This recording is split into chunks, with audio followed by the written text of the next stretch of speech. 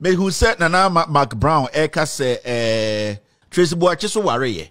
One of me who said Jimmy said Councillor Lutro to say dear ono so akwatena ho e na Tracy Boakye e na wareye no e na Nkwasiafuo Tracy Boakye ne kunu o ma beji huska. Sa wareye no go 4 months e wareye. Obia eni ni nyap ni kunu ware no otisika wareye no oni problem wo ho. Sa Nkwasiafuo conversation no obi ankasa decision o take no e beba be national topic. Tracy Boakye ba ware obeje kapre wo ho. Tracy Boakye kunu ofra wo phone so say ohia 200 Ghana. Tracy Boakye na ware no ebegu 6 months ebegu 20 years eye wasem. I love you all. GhPage for nyame stramo. Move viewers nyina. God bless you. For social media trend to any science so a share biom na and summer so at the from Mcbrown who say akoye liposuction enti ni mu ayeketwa ne to ayekese manfo eka ho asem no Mcbrown ankasa agya tum se maintenance no de ho akoye abroko KNUST akoye program ho na ogitum so ay liposuction no stress nipa de wunyini na resources na chese wa ye ho ne ma bisine bia store na abegina online so e na o de compare se car crampo so wutwi na dru bia bia o ye maintenance na nsem yi Mcbrown be kan yi amagana focus say eh na chese e yampa Adriana ye nyina asem Mcbrown akọ liposuction no ampase wako akoye ne no so enenam so Kevin Taylor abe react na face Tracy Boakye wari ankofo twen sene abasa e wo social media so Kevin Taylor a react na esi ane beko ni akosho video ana Mcbrown eji atum se maintenance na de waye no na mekae biom amemu se koda na SS majumedi we se yi ebramu koda se upebi ata okọ ibe waliste pills na bi de gu o metre ne koda flat pills and slim fast pills and so and now Kumasi anase Accra locations no and a good screen so go so run in the promo no same buy more pay less now yen ko en kuti Mcbrown and run here bar me Kevin Taylor dey no better muscle. And I'm not trying because if you are growing and you are comfortable and you have the resource and you are healthy, you still need maintenance.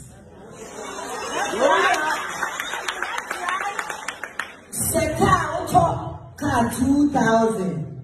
Now it's car na be 2002.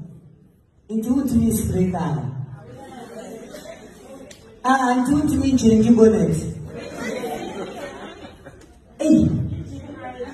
Other for no Mcbrown some no enyakuti abanase ne Ghana for Mcbrown sa no Kevin Taylor some work and the same. Obia important issues wo Ghana ha no se yehwe ne ka se ne mpanifo adane o man ne ye hu ne ma so sa ne ma nko yie sa no Mcbrown na dane national topic and obia discuss no na wodu Boakye krampo dia liposuction na ade a obia ye bi body enhancement ade obia ye bi nti na Mcbrown e wo ne sika ne kunu so penebusa 4 penny sa na so akoye na ade no ho ayefemo a enkofo eka ho asem sa ene kasa de Kevin Taylor can be ye na yenko ni nkotie ensem o kan ye ba ye beto aso.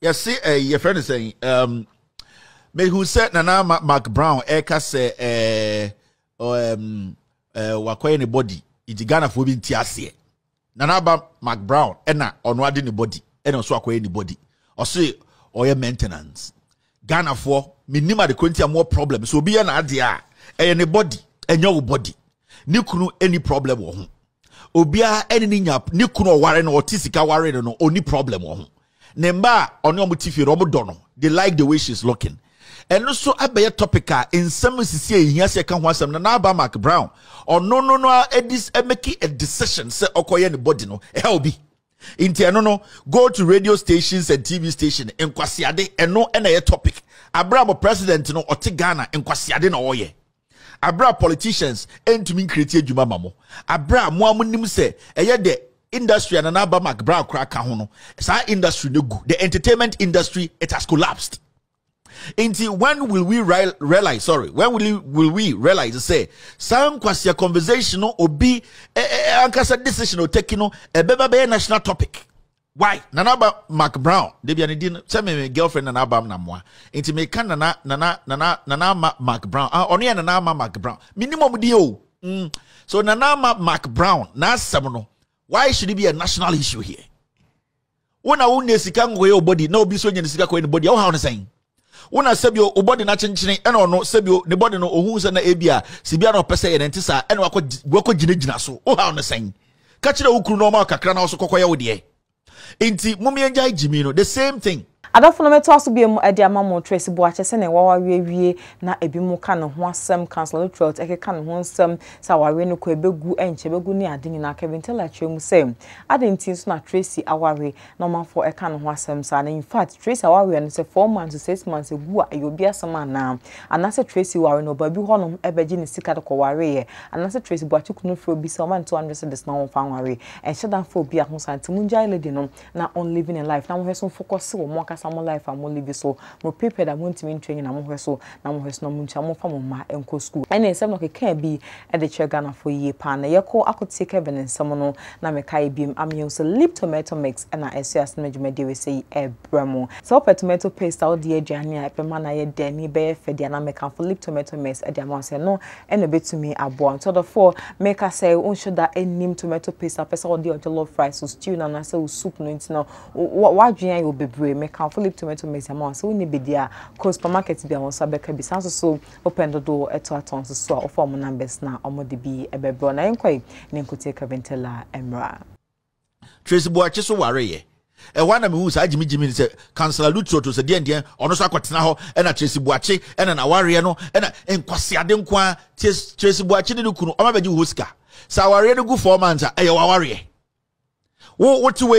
what wa ya ka ware mu nsema woni bebre e de na e Ghana e do some time Nkwasiade na anwanfo mu nsem ye be say nipa life e no nkwa na modwene ho adentra me na na Mcbrown me nim no me nhia ne mpoda wo mabrabom Tracy Boakye me nhia ne da me they have decisions omanka se betime meki e wo mabrabom se me ende me ka se me kwakoye maso a me nte so obi abegina be Kevin akoye na so me sika na me koye It's Ghana for amount for personal issue. Yenja mo no take your decisions.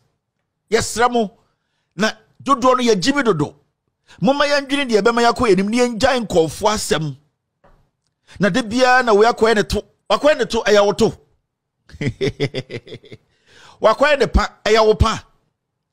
Mo a motiti radio so TV so a mo keka sa ansem no. Munya sa opportunity no 1 minute. Ka mo be ya chen sa. Munja Jimmy no. Na akonye obi ofui bia betena ho a am a pandit and am a dear pandit ejuma for Ghana pa say an entertainment pandit an entertainment critic dear o ho de obia PhD wo ho ofui bia ye entertainment pandit Nkwasiasem ne yeso na ye create ejuma man se ejimifo bi o radio bi so ne TV bi so adan a ye metena ase ne ye meka na Mcbrown body na Mcbrown body no okono ka kire wo obeje simpo awo ho Tracy Boakye ba ware obeje kapre wo ho Tracy Boakye kunu ofra wo phone so say ohia 200 Ghana Tracy Boakye na ware no ebegu 6 months ebegu 20 years eye wasem wote wo no u prepaid wa check it de wo so adena Ghana fo binum ye jimi saa de bia obi koso ose say no I don't have a problem say issues say efo bi one a national issue now I get it. But people's personal issue take your decision about, especially idea it will make them happy. How dare you to come and decide what they should do with their lives? How dare you? And I'm to war and do ne sa Nkwasiafuo nyina ye Christopher ohianti bibia ye obi ya mo Ghana fo dodo ne hia mu nti bibia wa wiase obi bebia mu ya ehiafo no bibia ya bibia nya ena die ni ohiani manekakra ho na behu ne suban onwe Akufo mo ma ne tumi Nkwasiade a woye ma ohiani sankofo mo TV so etiti radio so ye na Mcbrown akọ anybody Tracy Boakye ware ebegu ena we me se sankofo no mo na Mcbrown platform no 10 days ubehu Nkwasiade o me na Ghana ho intimum yenja Jimmy no na yen concentrate na yen ka insama ebetumi asesa oman no akogina bra bia wo Jimmy fo na oti TV so na uni dwumadi no sa wo Jimmy fo na wontumi hwe oba wo school no sa wo Jimmy fo na wontumi sebio enso aware mu manisi no ye benya aban obeboa ma wanya adwuma ye se na be ya onkodi konkonsamfo bi hu Jimmy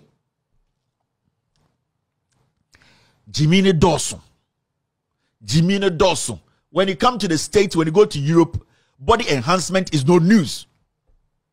Me say utukwan na oba enyansafo mbebia sika wa nipa hu sika pen a nipa di sika ye bibia enhancing your body is no news. Na Nana Mcbrown, I mean, can I say, me Mcbrown. One me can't show some 100 Ghana man of anybody. Inti mwa modi TV sunu radio for mudi sa Jimmy Munjai.